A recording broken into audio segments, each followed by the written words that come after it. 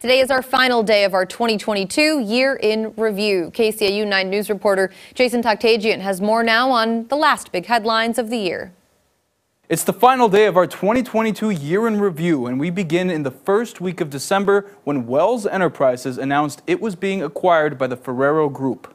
A century of Siouxland business is coming to an end. Wells began back in 1913 and has since molded Lamar's into the ice cream capital of the world, debuting the famous Blue Bunny ice cream line. Ferrero distributes sweet packaged foods globally, including brands like Nutella, Kinder, Tic Tac, and Ferrero Rocher. After the transaction closes, current CEO and Chief Engagement Officer Mike Wells will serve as an advisor during the transaction, while current Wells President Liam Killen will be named the new Chief Executive Officer.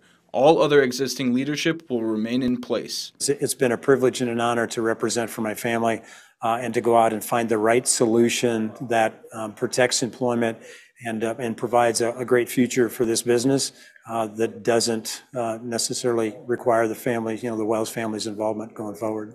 And the news of the acquisition was well received by some employees. He was just welcoming and happy to be a part of the Blue Bunny crew. Some people were shocked, and then it was actually beautiful. Everybody was welcoming to it. Everybody is welcome. We actually need employees, so all is welcome. The Wells sale to Ferrero Group is expected to close early in 2023.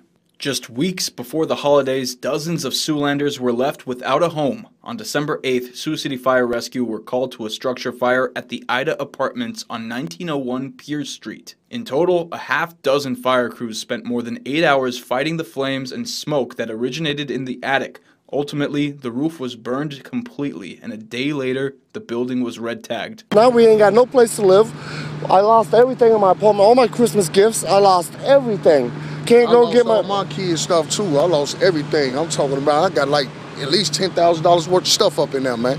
The building's 38 tenants were evacuated and spent the night at nearby First Methodist Church. The victims lost everything to fire and water damage. There's a lot of processing happening still, so right now it's hard to say exactly how that's going to end up affecting them on a personal level, but in a disaster like this, it does change people and it does affect them.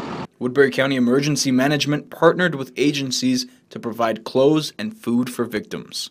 That will do it for our 2022 Year in Review. If you'd like to catch up on this year's Year in Review countdown, make sure to head over to our website, that's SiouxlandProud.com, and click on the Featured Content tab.